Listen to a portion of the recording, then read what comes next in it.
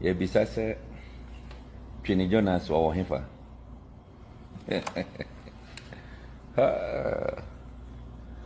Meba e mako na dwuma mu. Saya pamono. Twene Jonas. Ana obaba e ababe challenge. Mako Queens. Sa sofu bi ho na wote. Sofu bi na aje watra ne fie. Ana ne living room. Wade Proud adi market baby kakra ma ana wo hyemu. Ana ujo no mizano. Hey. Ghana youth. Muma wani na ho. Grass en kwanza obwa.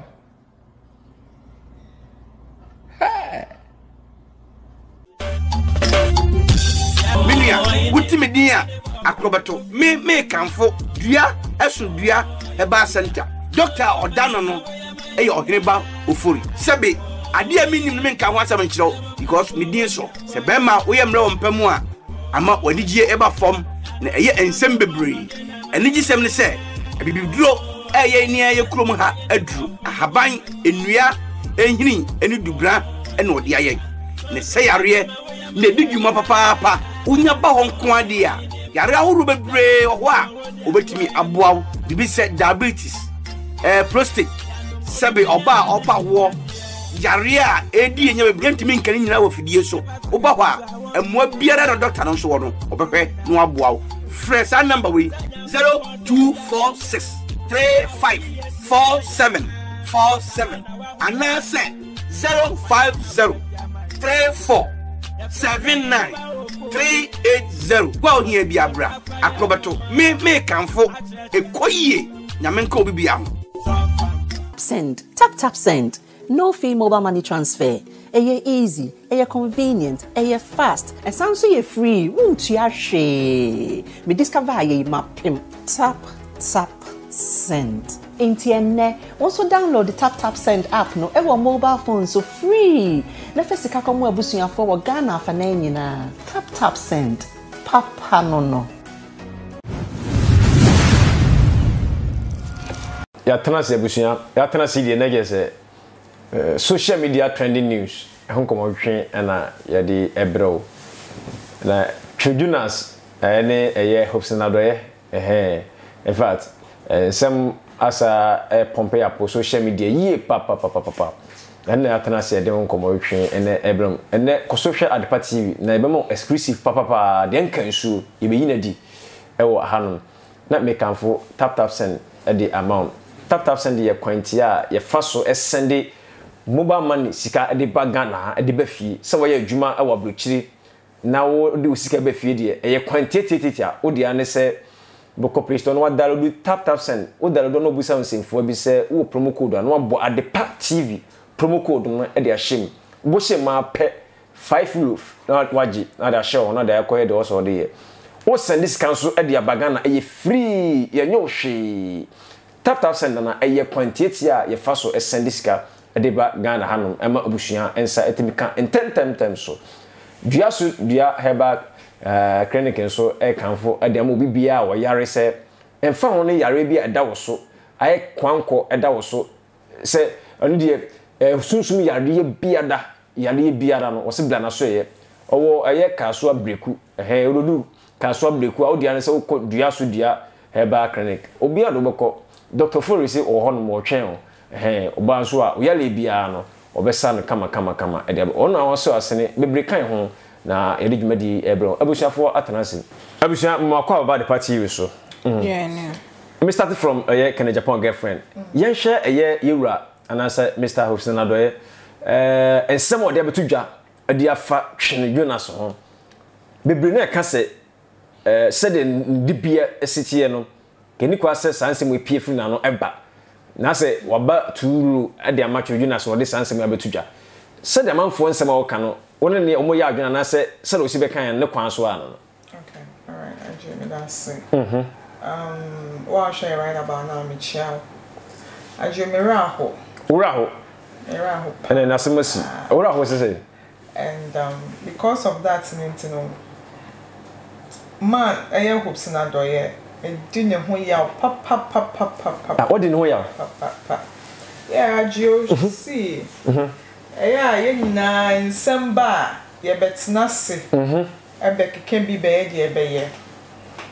But see, you be fun that. A Juman, yeah. I'm a bet none of my said Twene Jonas, I dear all ye no. I for views no ye day. Ope. So, I may be some who say, Hopeson and in a beer. The can say Twene Jonas. Why ye nana? So why ye no? Okay. Why ye nana? Okay, mean tea so I yen, but also digging for 1 penny for 10. Why ye na? Mean tea. And then Miss Siwo, so do social media. Maybe obey ya me boyfriend. And then I mess up camera. And see me makase. Maybe ye be na me to watch and baby be owo. Nana akufo na asuma nana. Impenifo bi ne hye ne chi no ya na. Ana ono ani pen wo deje. The level of maturity near condescending for me. I don't know. But ya wakasa bi e kan wo brofum say. If a man or listen ne Anna house flies praise him. House flies praise him. I mean family forcing family. Yes, it's a bema ne numunyam ebo na ohre ne numunyam once na pobi ena eyi na eyi na dey so mbodi dey chirolo hey omo yi na na man you obi emompa de sanka ni seat no nya ya ka ebe hye me ebe hye orani ya ka ebe hye me shawunya nti wu enumunyam na ukura asem can say politician necessarily would gradually would turn yourself into a blogger. Now who so when you nyama would you to brimu now would the Twene Jonas and send some maybe sano or say be an penifo na asumano. And some I bet na say cano a ya do drona channel a ya grow. You don't take it personal. It is sometimes who a bit more venting or more frustration and their depression on the media. I ask myself, why do you take everything so serious? Like everything you see on social media so serious. And let me say this. Twene Jonas ababa be post be my caption be near there. Twene, this one I'm on your side, but yo, iPhone 13 be releasing on the 24th. 13 in buy. As I was trying to try. You say no dear member come hey, so 13 be releasing and who say yes see iPhone who iPhone. Oh, let me say what US in here or we are didn't gas any come on. Be your iPhone freaky bia enim say iPhone 13 and then be releasing on 24th. Into the end all can. I may keep yama, but we're just by the way. Jai enu mujano. Okay. My bet na catch say jai enu mujano, jai. One day we are maybe scored the Hopeson now. Back to Hopeson. Papa, the way you nkwala grow na wuji. Nkwala grow. My ferry. Ebo mu nyo yodom pia wetiko nka say yeah. Na me so odobi wo homa emma wa me wo odobi ma wa eye wo yiri gifty. The way I like that woman, yeah, the Empress, okay. I had some woman na makwas ne brand no nonsense musician. Wo de be hwe so be ya ma o. As ne nie bie kakra ne nie style be like oye rabba ye guy. It's me anu tna ma me de be pair. Hopeson asem. Na fi de die na ekeka kwai.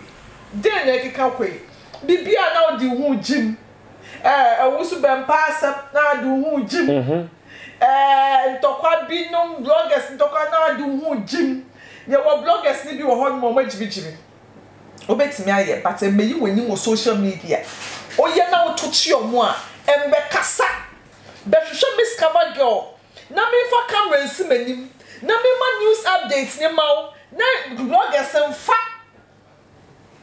ko other media ye can say bloggers wo ne for news ne come on no mun come out keep we no nyam ebia miss kama ga me camera be sin ne Hopeson car so beto watch Twene Jonas no what watch no ma mi nye sa dirty work ne ma wo adan na wo je such a man to say oh dear agro and you see a ntokro beto to one like any creature be to me yeah. And look at the way when you nyama internet children Nigerian message children do who fell who read the comments at the rate at which amoyi jano me ferry na see I say in conform ma with the usual you see PPBP and the FF you see also your usual you see your civilized uncle adan na be ma ho kwan na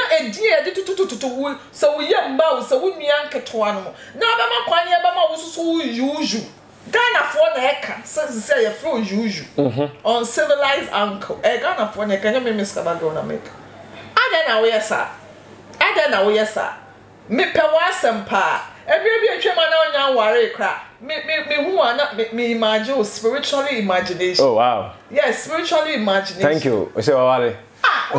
It's the emisha. So the opposite penny you in a sem.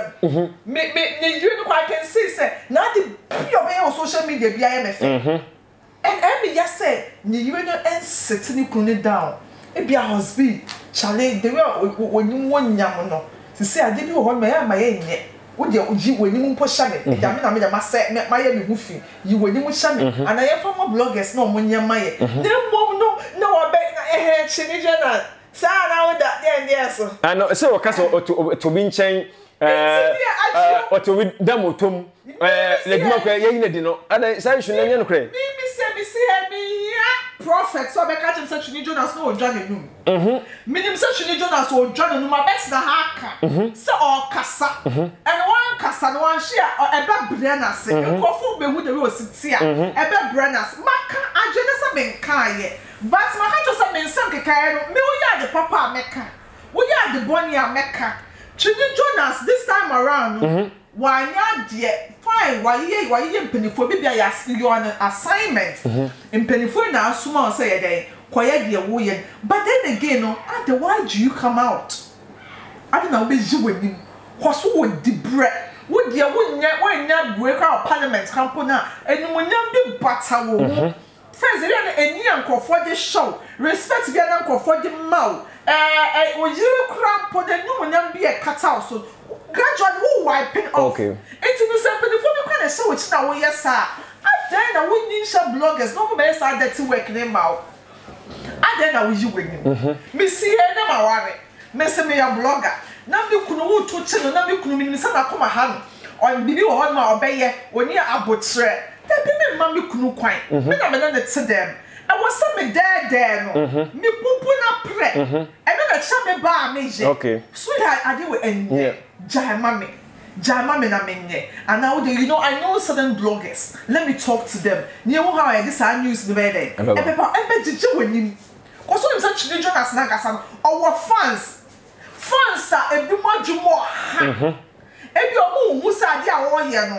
Enye bibi actually be bia no mudi nechi internet and to hu nkoma sa mpan no e mo mo soso enjo and then say temde no mudi nenye okay me ba so mo my yisem bia me de ba so yisem bu sa question bi oguso ahwa de party TV na me kanfo eye dua so dua heba clinic so e de amount na omo kire se yalwa biara a eda wo so no oba instant healing and you do ho na ma hwe ho na no od na haban na se wote haban no e de account oba fisa obi se ehemfa no mo wo kaso breku na obi wa na ope omo kira kwan na se ope mo number ni ene 050 3479 380 mesi subi 050 3479 380 Dia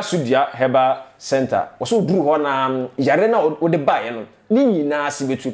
Yare se ye chichirale mojabroso ene ke se yare wo biada se ya to wadu ebubu agu honom na ke se obu ha se wa honho no wo se udu na hye ye na wonya aresade a ene ne se ukofia ko wu an no enti ye nyina ye motwi ye mfe ye nko ye de ne hu bi in fact nyakopon akyede no on de ne eye soronko ndie ne se on de ode haban na esa yare dua so dua Herbal Center Dr. Flores blana so ye na beji wa yaresa sorry yes yeah ye hwe yewura Hopeson Adorye in fact obe cancel yeah $1 million also da obi manhwe $1 million otobi nchen kai sa hodo a say o show ediba social media na according to Hopeson Adorye kire say we adwuma garage enti otimi jinkofo car na say man car na no the issue asemi aja what it bia o chefa na so ono ka say wo mun say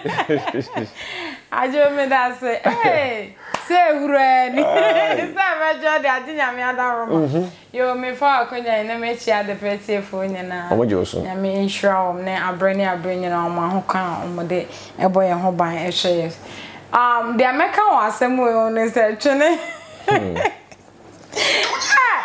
Twene and auto pressure my answer.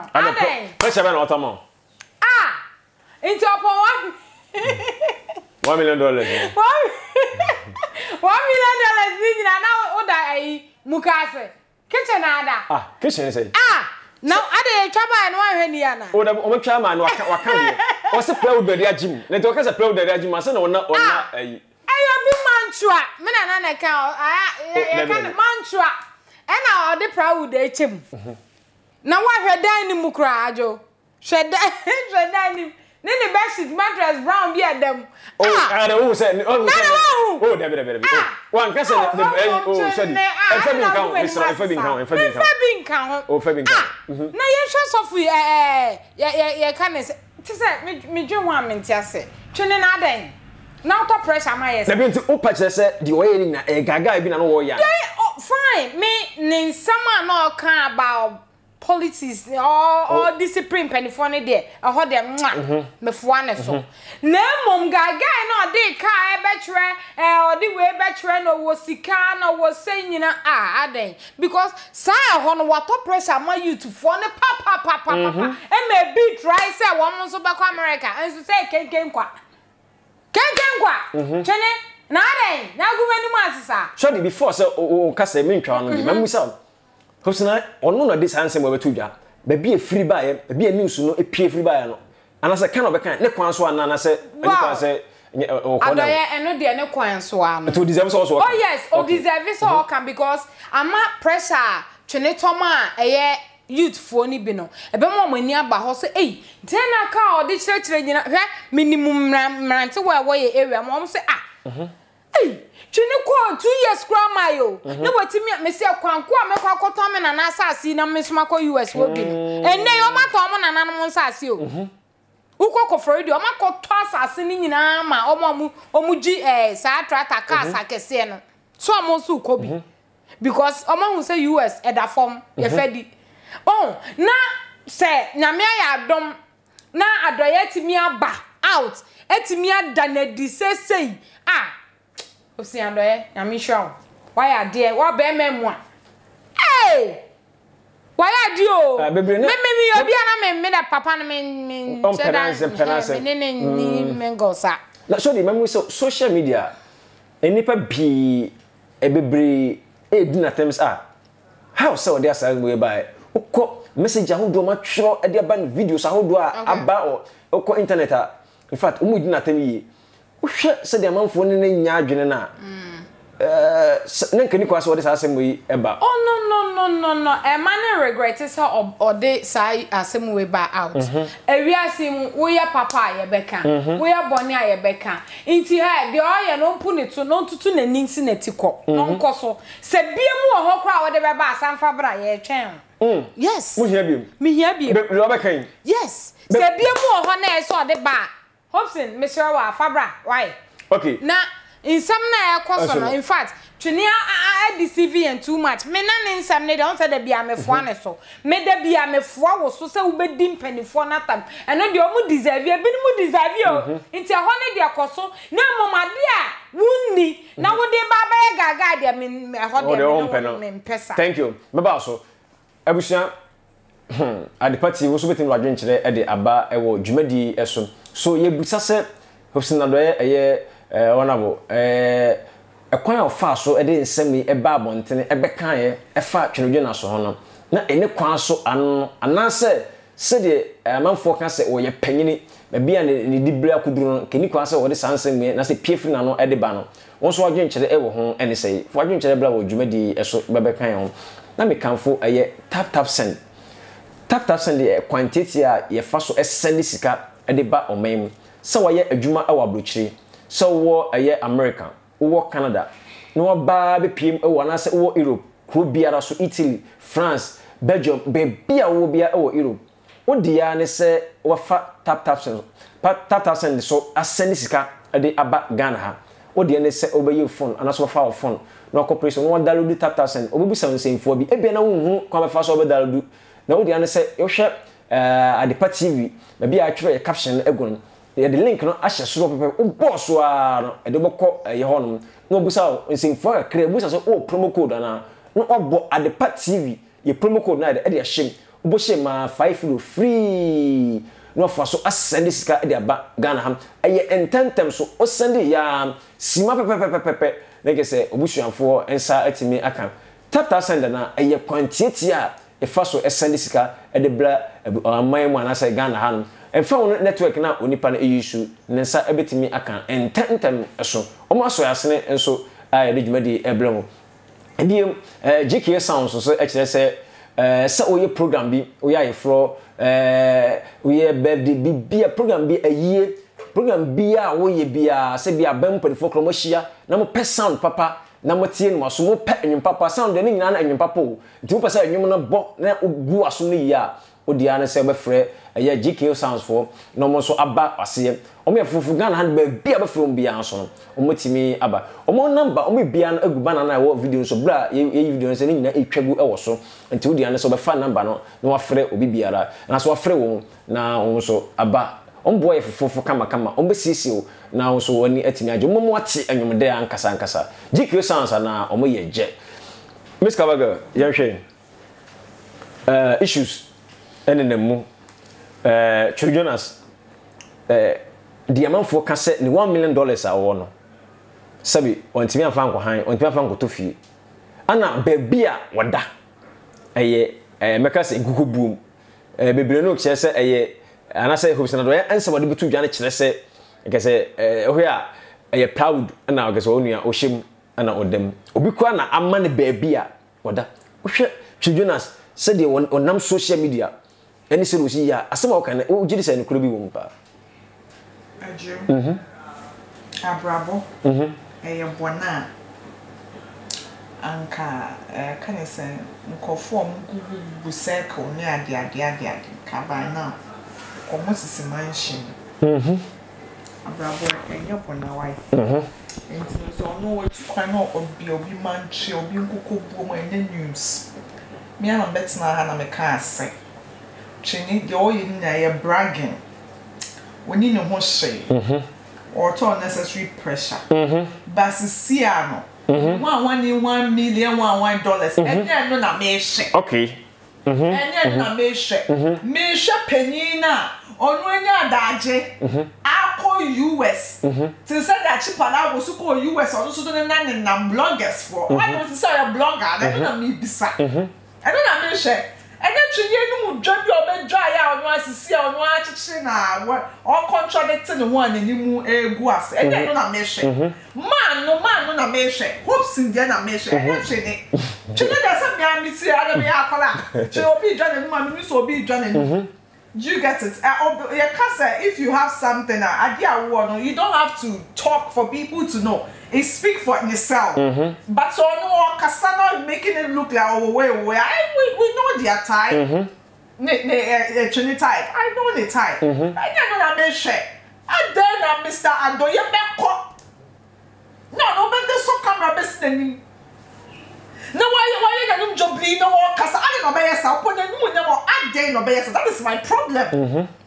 eno na wa apaso si ayeka sisi na twini anu mu dwa bi o dwai ana yeka Hopeson Adorye ono na sam ai bedi man ono na sam ye ono na obi be kan o so de ne be ko eduro so be ko hin obe kan ono na sam ye ko ono de na da so esa mission sam na mission ne bia I stand to be corrected chini be ye na na o ye ne yira na so ye na so o to achi ni me ni ho hwe obia ne ha o handle ni pay obia ne ha o asem beto won ma o pese o handle no minime ho minim no Inti me betina ha na me be crucify no simply because I better obi eka inti me so me be ka ya there be such nya na wa ye ne yira owo hu point so ye de na koma be de better ni dem but why are you involving yourself in Chinese issue that's idea that is my problem here as a man like a man of your caliber people respect you. You go low to Chinese level. What's a Chinese that? Why? Or the mantra like or do be mantra. Who be now who are rank bino. Should they be stupid so low? What's your from see what the Chinese now rocky shoulders ever mad. Say o share a year Twene Jonas a kwan ya meka say what did you know social media Twene Jonas so and it work pesa sell $1 million no be na susu say utimi say be what dey am say nyama White House kan what ben wan ko hunu sa no unyi ni say en na bia ama no dey ba out no adio na ye show na say na wo si hwe no adio yan fa bibia ntu za minim say Twene wodwa na numa oni ne ho hwe bisi we minim say do all ye for social media minim but then again so also was scanner adio say me see somebody there one account mo that that is a me see somebody there me wo adio me be ma no aye den aka so me pesa me ka eno na ya me ana me pesa me ka en come me come bon so why should I expose myself so no so pesa wo ka adio no dey do ni ti eni na kuma enya it is so wa money from the bank statement but again no na ya asem no enya no na wa paso sisi e de ye ka no say the man no it was the no nyam ni de bra wo as a politician no ba from dia Twene no ba ya me sisi ono so ye bi dia bloggers ni bi ba ye I don't know no and like that's what I don't get. I don't know it's not right. Ajo, that is my naked truth. I'm not saying what I shall be beside with me, but this is my 2 cents. Maybe say as man no need the bread I was so yes sir. Okay, Twene na ejini. It is said the wo ye no when so yan for say. Wo se Twene edwa na num. O jane no ma eti wo so say wo de camera si wani ma wo ye video wo kasa na wo kasa e de na wo ye obia ne the mentality of how we define enumudwa okay sisi a wo so gina si obi and aside na wo sika wani na ne so de ne ho hwe and so in other words no wo catch me so wo de wo ho hwe wo bibi Twene no wa be kan ti wo yo obi ti wo yo obi no omo yo obi no omo nkasa bebre at the corner one they let it speak for omo I don't even know how to listen to I didn't know I didn't nkasa tone ho that thing speaks volume it's who say who Twene no e dwa na nu it's who dwa na nu on dwa ko se obepem but onye so why you mpo na and our government be an asthma. Mr. Hopeson Adorye. I was saying about a fierce nigger when we fuck when you was in Missouri. A fierce nigger, and I was so instant on the 2 Japan. And no kind of might say, what you're free, maybe away, you man. Yes, if you him cry to Jonas, I mean, who I say, according to Hopeson Adorye, who in an fear and sashum, and I say, a fear a demon is in my pa. When you say, if you are so much Jonas watching over you as well. If you're not there to me, no over matching in Jonas. Is it? Let me make this clear. What's it in the Fiat? Ajo, I don't me a moyo. Ya school. Twene Jonas ne ho bettre no. Say if you bet me Twene sisa. Ne ho na bettre no. And they say bi oni nkrata. On sen kata do ko 2 years anu de me o kan ni na video no why o so I was say o so na say Twene no need evidence a trust or one krata no nin krata okay but this is it o so na no my 2 cents say Twene Jonas obi betime tu ne susa e wo America ho no wo na only say bi onin krata e na obetime tu ne susa but so one krata na America ban agina tum so ye citizen na wonye why say ko tu ne susa o so na e kan say wo se onin krata odobi krata ana eye odjuma enti bla e ba say ye call ho no aye ko penache na police for a treason no ana me na dwan because kofi a ye beche no this is why I wanted o bisa masem say if you Schwarzenegger enye de oye na amache no say o say Twene no say if you Schwarzenegger betime etu ne susa age woni nkrata of course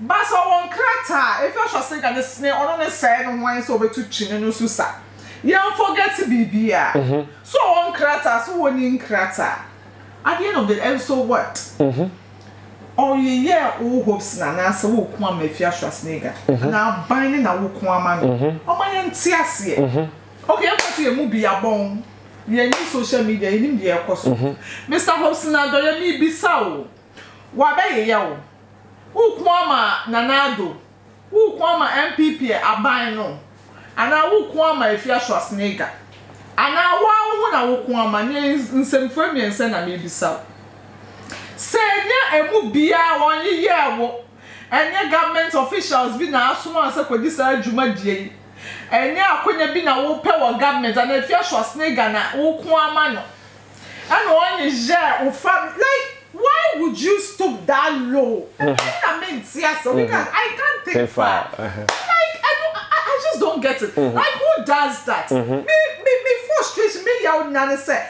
ben man munya 40 something should you go anima onwanima ah ogun wanima se na jojo oni mo ho me ne menye ho me ba so abusia yesi Hopeson Adorye ogun ne wanima se say no kure senya no kure wo so betin do adwen kire e de aba odwuma die so na me kanfo unique laser white so e de ma unique se de wo se no ese etie bia no obesiesie no kama ama wo se no so no aye fe kama oba ne se na enkoye no unique se ohu no na oba na so ya obesiesie wo se no ama na fe ope o number no enegu screen no so na se bana no edra videos no so nti dia na se obehwe ye maami woda so wo se kama unique se bra na so ya na se frɛ no nba bia wo bia no wono ntwe nkomo na wo se no a enkoye no wonsiesie no kama emfa emawo Adpa TV anagu so a ohwe maami mowura Shodi enchen Shodi yes yeah de otie wa ye Miss Kavaga o de se bebre atodwa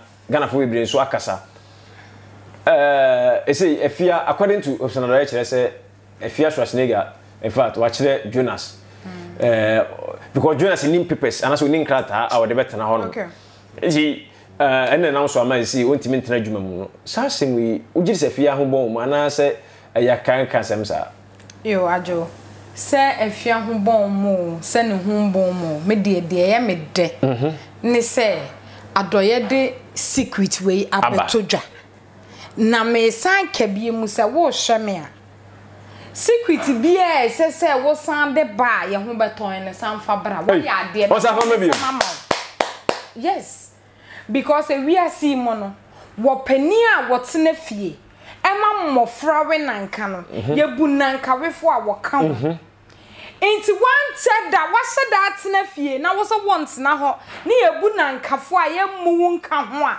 watimi dia be bojwa no menua papa why ade wate enti ye hwani na wiase mu wo ma da bia meka say wo mu ye dede no ankoro hu wo mu ni hwe for na yedidi o say for na yedidi meka wo ma atu wano amachu omano sre a omu di si wo so no eya wo mo a enko mo beka enti wa beka ne de eno ano no ne kwa mu ano emfa ho ne omu atu omano say ne e de enti na menua bema oba he me ono wo yere ma ya de ankasankasa because minim say sasem wey ebeji pressure twene atoma memu wa no bebre free so o ebinom be we na se niam wo de be kire enyina se na ye fake se nkrofo labolo na na wo ye aden wo ye labolo ama ye hu Nenka niana wo de kone de nenka ne kwansoa no because mpanifo ne bebre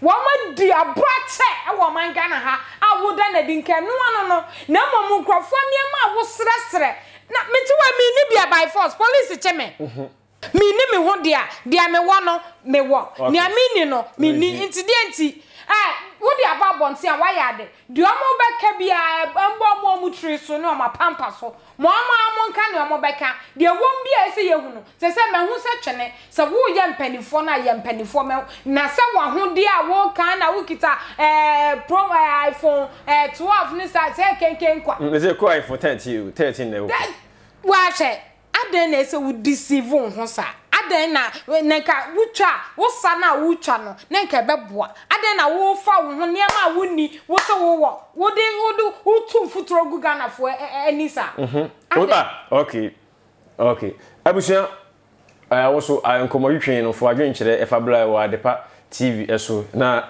utie shod na utie anita de na yese obia enam no we wo so adwen kire no wo so betimi ede aba ewo dwumadi eso na ahanu ede nkomo yitwen no ebesie na in fact enipa bi asoyase na se dwumakuo bi asoyase ewo eye adepa yi program yi eso eye meno ka say tap send asoyase na in fact amanfo di ho adanse tap send amanfo di ho adanse omo mu amanane omo chire ma say kese wo send ya ntentem so na ababedu entebusia wo te wo ye dey tap send ade benefits ade wo fie dey eye enti eye quantity aye fa so send sika true mo ba de ba fie na aja udi pesa odi ye bibia no enko fima baby ana network nye wo se ne kwekwem ababedu se ne nkofo di ho adanse no wo so di ho adanse tap send na eye quantity aye fa so send sika true mo money e de ba Ghana ememu ahanu ebiem eye duasudua heba clinic duasudua doctor Ohineba Ofori doctor Ohineba me se obi di bibiduro sayale a Ghana ha odamufu a oye ba ko pe enu an Dr. Ohineba Ofori wo eye kasua breku wo do station wa no wo de pe muka wo so ko duaso anase duasudua heba center taxi ni siso kai siso omo de ba ko dojo o ko no ebia ne de wabukam o ba wan kasa da benante edi adanse ama Ghana fo ehu mpedefo si no believe o si no labalaba duasudua heba center wasi bla na so ye na obla na beji wayaresa kama ewo eho no aha na de nkomo twen no ebesie abusua yakramo